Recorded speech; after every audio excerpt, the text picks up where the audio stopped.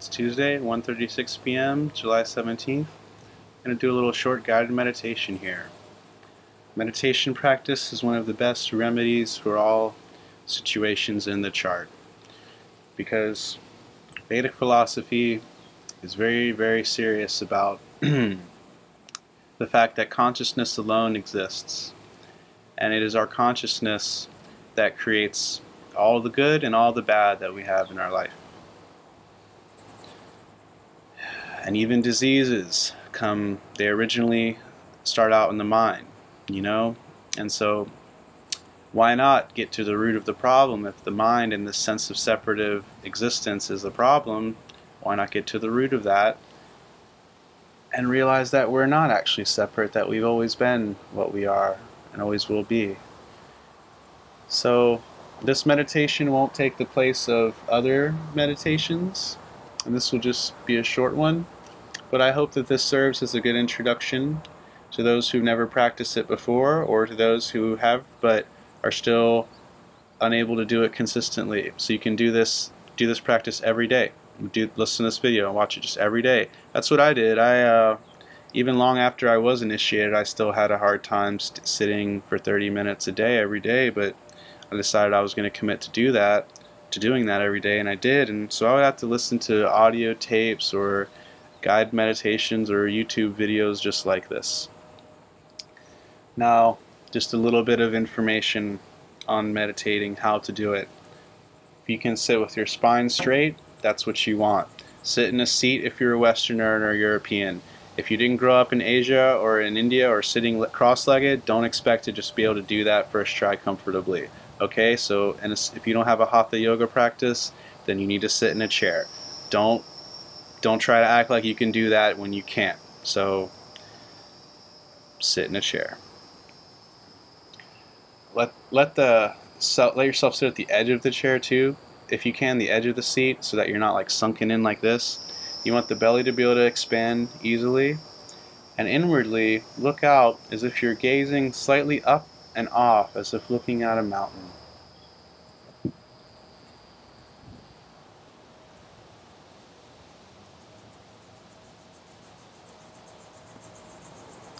Now, just breathe naturally with me.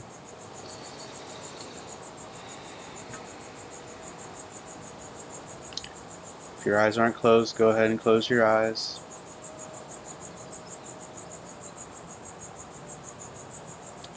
Turn your attention within. Open your mind and your heart to the infinite, to God, however God is real to you. There must be some reality that is greater than your own self. When you look out in the world, this creation is innately intelligent. The trees grow up towards the light. Everything is reaching towards the light. What is this intelligence behind all of creation? Acknowledge that and honor that. Seek to know it.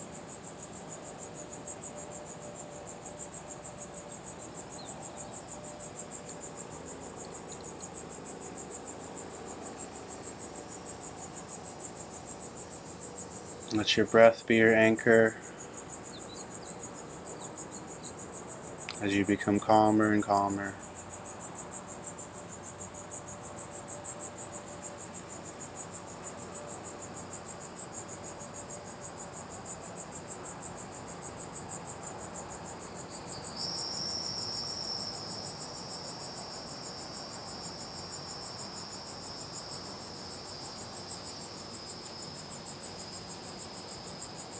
We honor the saints and sages of all enlightenment traditions.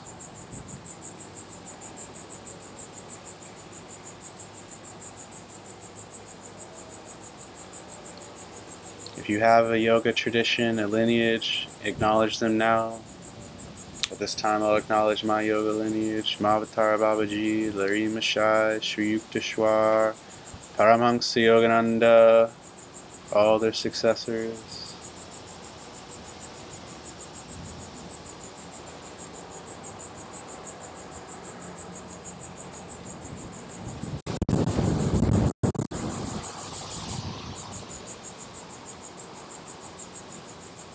Honor your own innate divinity. Acknowledge that your essence of being is pure awareness, pure consciousness, ever new bliss, Ananda.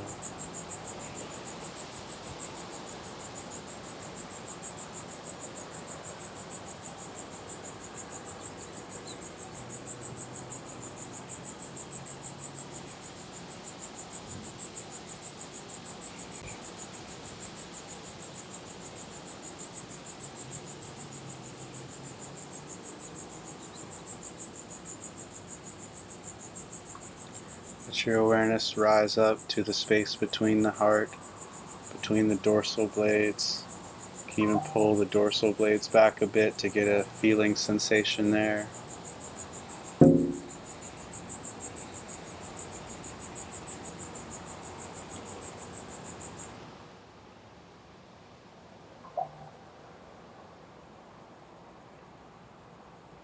If sounds come and distract you, let them come and go.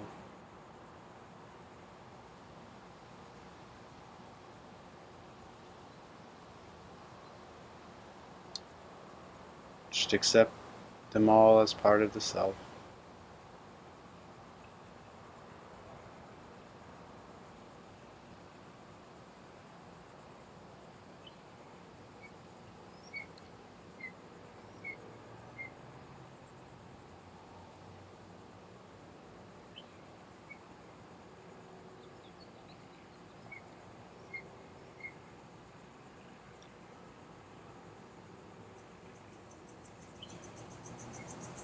And you can rest here a moment, or you can move your awareness up.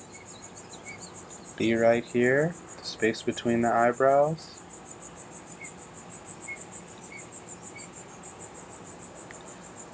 Have your awareness just looking off and out as if you were gazing at a mountain far away.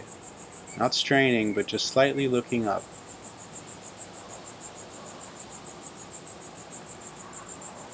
And this will keep your awareness from falling back down to the lower chakras and getting caught up in lower invasive thought forms.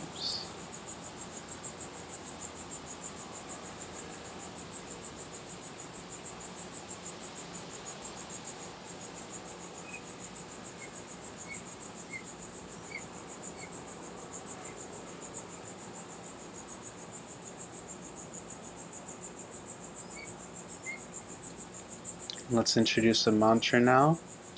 We're going to mentally speak the sound so when we inhale, and then mentally speak the sound hum when we exhale. So, hum. So on the inhale, hum on the exhale. Don't be concerned what it means. Just focus on the sound.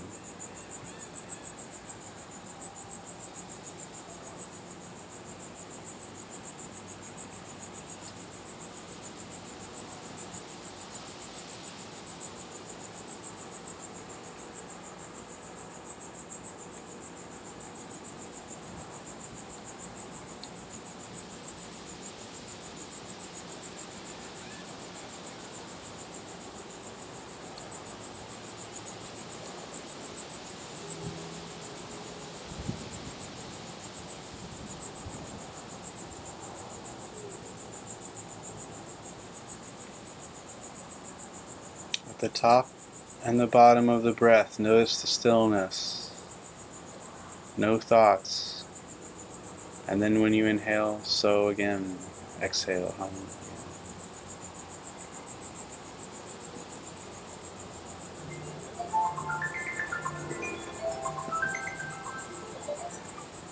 Sorry about that.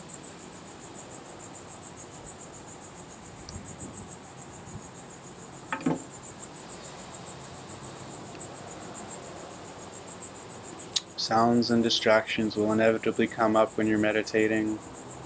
Again, just attribute them, give them the same importance that you give anything. They're just an aspect of the all-pervading life, have no real meaning or value independently on their own. And in that way they're less distracting.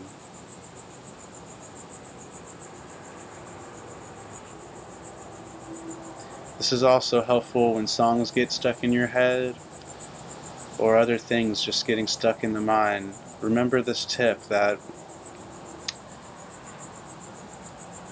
the value of a thought will have to do with whether that thought comes in and out of your mind easily.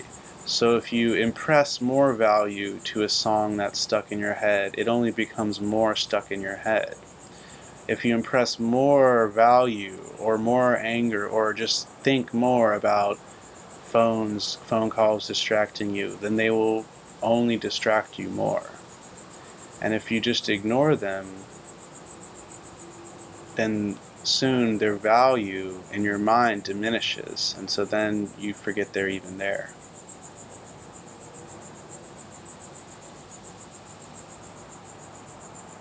Now back to the mantra. So,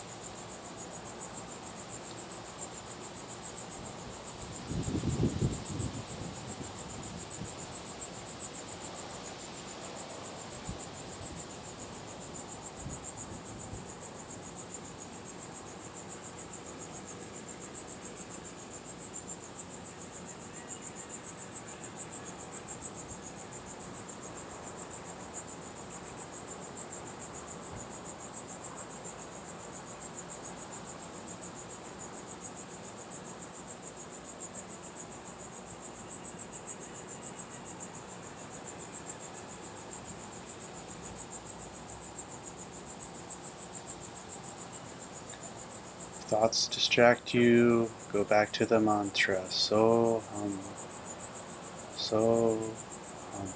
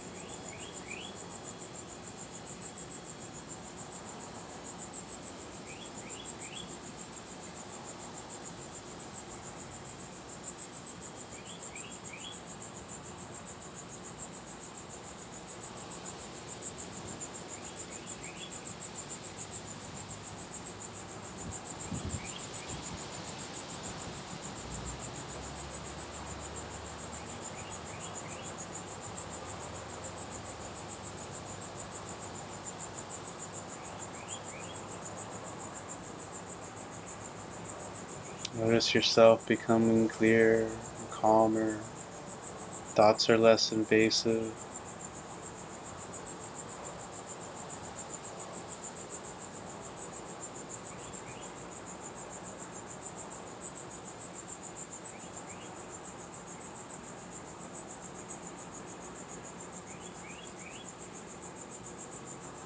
You can slowly let the mantra dissolve once you've reached this peaceful state of stillness.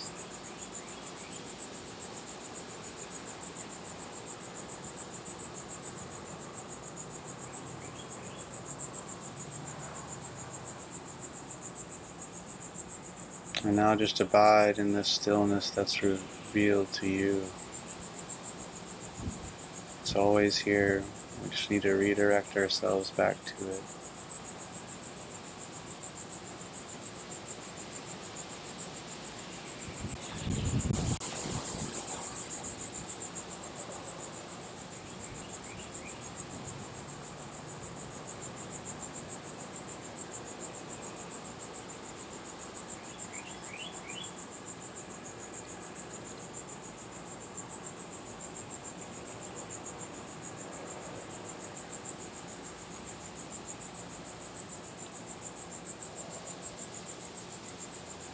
Now that you're in a still state, contemplate your essence of being.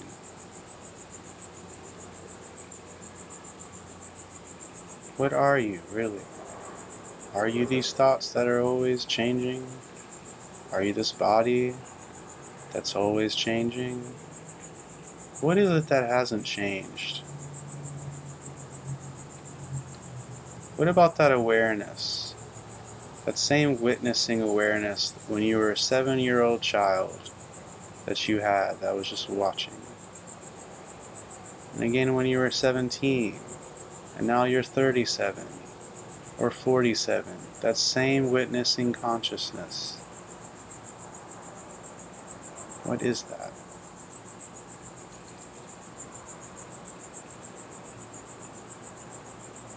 Is that you?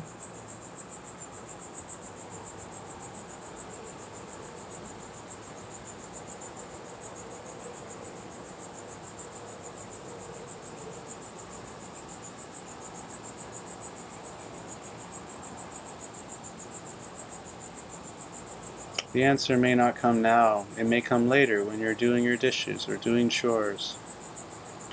But after we've gotten into a calm state with mantra, that is a good time to contemplate your essence. Or to contemplate anything, really.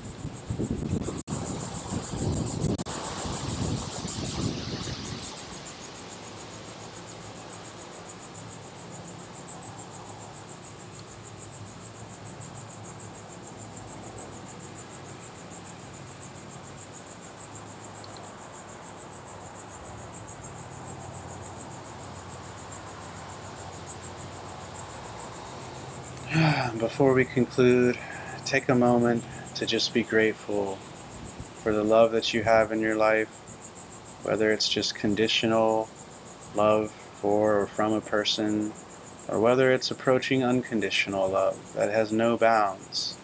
Just be grateful for the love you have in your life, and be grateful for all that you have in your life.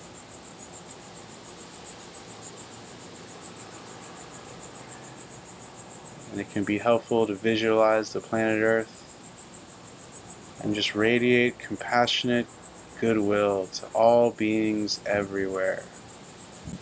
Impersonally, without exception, even those who have wronged you, radiate goodwill, selfless well-wishing to all beings everywhere in all realms.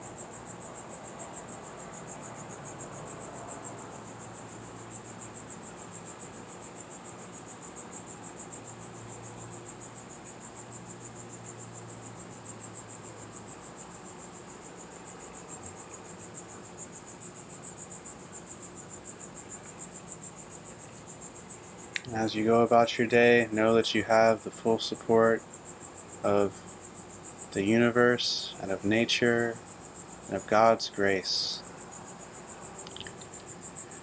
Om Shanti Shanti Hari Om Shanti. May absolute peace pervade the universe. Om.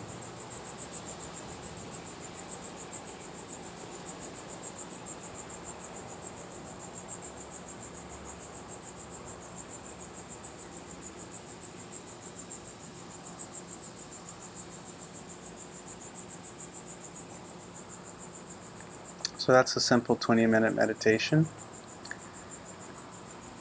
I will upload other meditations in the future. Thank you.